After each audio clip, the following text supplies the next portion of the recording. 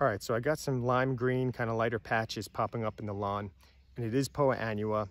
Poa annua, this is a common problem people have. I'm going to show you what it looks like and what I'm going to do to treat it and what I'm going to do to prevent it. The prevention comes later on in the late summer, early fall. I'm going to put down a pre-emergent, and that's going to block fall germinating seeds.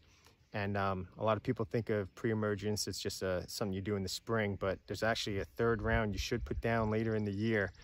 Heading into fall, that's going to block your fall germinating seeds, and that's going to prevent the Poa annua from popping up next year. So let's take a look at what this looks like and what I'm going to do. All right, so here you can see what I'm talking about. See these light green patches there, and over there?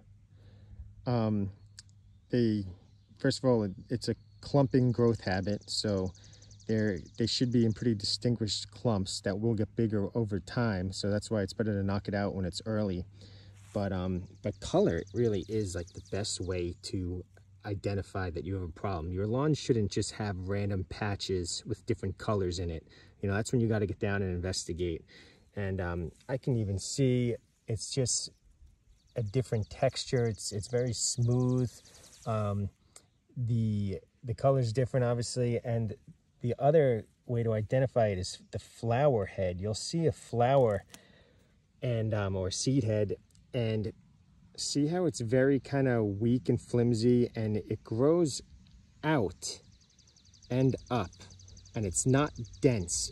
Kentucky bluegrass, for example, will have a very kind of upright, dense cluster of seeds, and this is just, you know, much weaker and thinner. And that's one of the best ways to identify Poa annua. All right, so I went ahead and used a product called Tenacity and sprayed it on those patches that I have.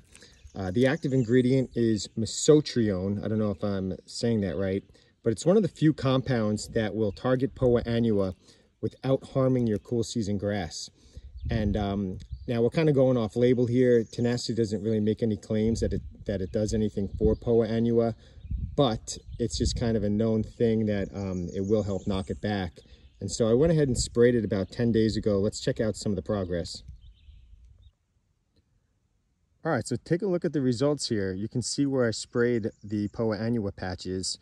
Now, one thing with Tenacity is you will get a temporary bleaching of your desirable grass types. And this is my Kentucky bluegrass, does have some whitening to it, but you can see lower in the blade, it's fine. And when I mow, this is kind of grow itself out and the color will come back.